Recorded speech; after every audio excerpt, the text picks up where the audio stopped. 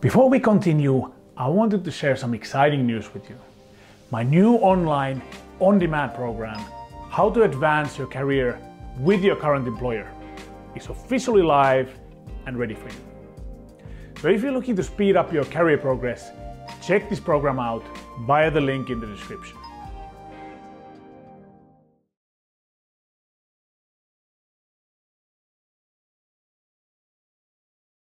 We talked about the changing world and the adaptability that is needed from an individual.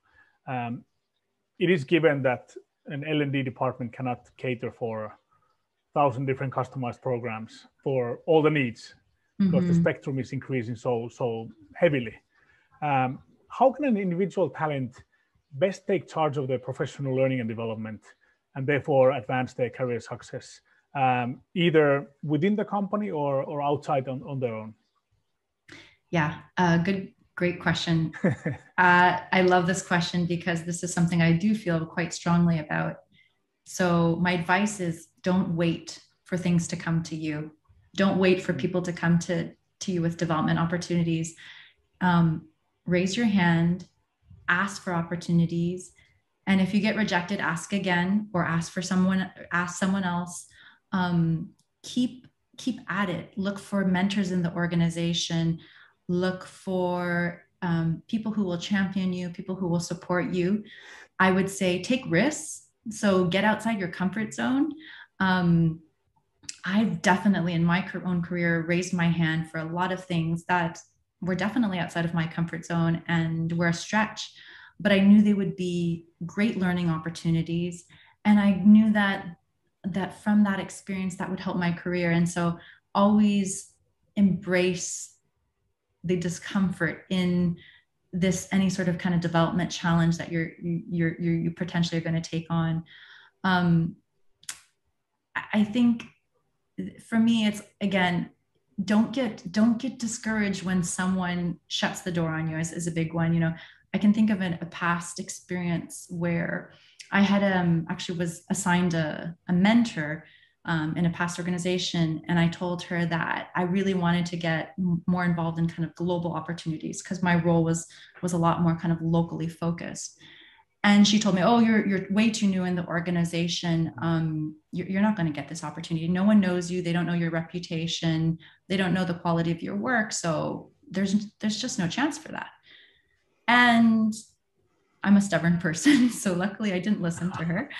And I kept at it. And I knew from her those opportunities wouldn't happen because she was very clear that door was closed for her supporting this. But there was someone else I knew who was a huge supporter of me and really cared about my development. And so I reached out to her for opportunities, and she did provide opportunities for me. And I did get to do some global projects. And so I'm glad that I was stubborn not to listen when the first door closed and to keep looking for opportunities. So for me, that first piece of advice, everyone, just don't give up and ask. Don't wait for it to come to you. Put yourself out there. I think that's the most important thing, to be proactive. Great. Wonderful advice. Thank you. You're welcome. Thinking about the work tenures, we know that, especially with the millennials and the kind of a gig economy where we live in, tenures are we're talking about average of 3 years in the US, and Europe is kind of somewhere below 4. How can L&D departments increase talent retention, the development of people with their activities? How would you see this? Yeah, so first off, I don't think L&D can work in isolation. I think there's a lot of other, they have to work the business with reward, with different areas that are important for employees to be retained, But I would say that the number one thing is providing career paths that are clear for employees. Because oftentimes that's one of the biggest pieces of feedback that comes back through engagement surveys from employees, is just that they don't know where and how to develop their career. And, I do still feel strongly that career development and how you develop your career is essentially, it's up to the individual, it's up to the employee. But I think we do, L&D departments do have a responsibility to provide career pathing to options, to kind of show opportunities and paths that could be potential ones. So the other thing with that is showing paths that are not just the traditional route. So we often see in many organizations, you in order to move in your career, you need to move from, an analyst to a manager to a senior manager, these kinds of routes. And a lot of employees don't want that path. They don't want to necessarily go into a leadership or management position. They might want to be an expert in their own area. And so to provide opportunities that are career developments, opportunities that are lateral moves, or an opportunity to grow in your own area, it is something that's important for a lot of people. So I think being more creative in the kind of career pathing that we offer is really critical more and more. I work in tech. So again, we see this a lot with developers, right? So a lot of them don't want to go into manager roles. They like what they do. They actually enjoy coding.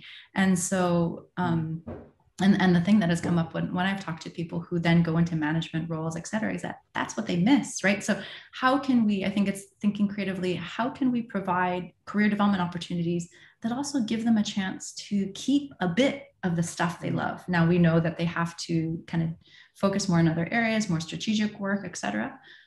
But is there opportunities to give people, can we include, let's say, open source projects and allow for some free time for some of our staff to do that sort of thing in their work environment? Can we offer global mobility opportunities for people to move across geographies? That's something for a lot of businesses to consider. So I think there's a lot of ways that we can rethink how we develop career paths, and also how we actually develop our potential and our talent in non-traditional routes. I love that, because the fact that everything starts with the question to the individual: what is career advancement to you? What does it mean? Is it moving? Is it going up in the ranks? Is it lateral moves? I really like that. Thank you. Yeah. What about if talent comes in, let's say a fast, rapidly growing tech startup, and the talent tries to keep up and learn as much as possible, but doesn't really know where to focus on in their development? What would be advice? Yes. So I would say start with your job itself and look at what are the key skills, competencies, behaviors required for your role. And if you're not aware what those are, find them out, right? Ensure that you know what are the expectations for your role, and where are you at around them, and how can you find out where you're at and how you're progressing with those competencies and skills is to get feedback, right? So most organizations have some sort of like feedback mechanism built in. It can be informal or more formal feedback, but get input from your peers, direct reports, from the people above. Some organizations have really great 360s built into them, and I think a 360 is an awesome way to get feedback as well. And if you don't have these kind of mechanisms or tools built in, then do it the old-fashioned way, just asking for feedback. This is where you're going to get really great input on your blind spots, on what you're doing well, what's not going well, and what perhaps could be blocking you from progressing in your career. And also think about if you have an idea of what your next role could look like, if you have a sense of what your career pathing could be, then I would also recommend you think about, for that next role, what are the skills and behaviors you're going to need for that role? What is going to help you move from your current role to that role? Are there any overlapping competencies? And if so, how can you focus on developing those specific areas to then help you in your short-term goals while also addressing your long-term goals? Because for me, that's the most effective way to strategically develop your career, is to work on both at the same time, essentially. And yeah, that can look a little bit different for everyone. I am a very high proponent of non-formal development.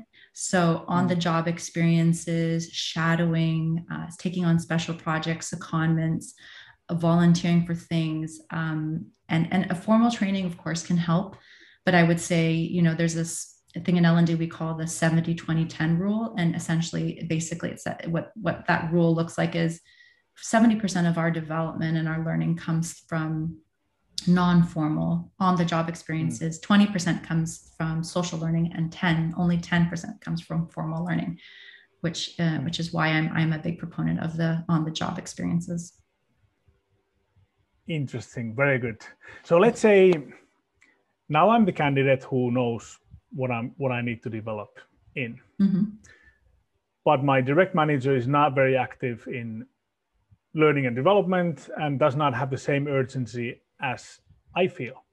What can I do as an employee? So I think it's your responsibility to show your direct manager the value that the development will bring to the day-to-day work. So how is it going to support you achieving your deliverables through accomplishing what you need to accomplish and your projects on, getting to your backlog? I don't know, whatever it may be, right? But you need to be able to make that connection to show the value in your day-to-day. And if you can't, then maybe actually it's not that urgent for your development right now on the job. Maybe it's something you do outside of work. So that would be the first piece of advice. And the second is to find people outside who are going to mentor and support. So there's a lot of people out there who can take on mentoring roles and supportive roles that are not necessarily your direct manager. I have a lot of people I go to day to day for different needs that I know I can reach out to for support. So it's developing that network. And going back to your question on networking, again, it's when you have that network, then you know also, who are the people who are, experts in certain areas or have certain skills, then that may be the right people to reach out to when it comes to also your own development at some point. Great advice. And finally, I want to ask one question on your current top 3 topics on skills that you're currently training for your employees. Yeah, so I would say data analytics is a really key one. It covers all sorts of jobs. We can see the importance of data more and more in most organizations. It's a key contributor to decision making, right? So we want to have data-driven decision making across organizations, and in order to do that, we really need to have people understanding how to use data and how to understand it and how to make decisions with it. So I would say that's one big one. Machine learning is becoming more and more important also in organizations, and so that is probably another key area that more and more organizations are upskilling their employee base on. And then I think another one, and this is probably more specific to certain job functions and certain industries more than others. So, I see working with a lot of people in tech, I see that from the product and tech world, there is probably a big gap around financial understanding of kind of a P&L, financial strategy, the impact of financial decisions on what does it mean for products and things like that. So in specific areas, I would say the financial piece would be a great asset to upskill oneself on. As you mentioned, like kind of the big areas and the key trends that I'm seeing across. Yeah. Thank you very much. So this brings us to the end. We've covered a lot of terrain. I mean, I have many things in my mind already: 70-20-10, relationship building, networking, AI, machine learning. Wonderful pieces of advice. These will be very helpful for the talent out there. It's been a pleasure having you here at this talk, and I'd like to wish you very best and happy trainings at your corporation. Thanks so much, Lassi. Really enjoyed this chat with you. Thank you, Elizabeth. All the best. All the best. I wanted to share some exciting news with you. My new online on-demand program, How to Advance Your Career with Your Current Employer, is officially live and ready for you. So if you're looking to speed up your career progress, check this program out via the link in the description.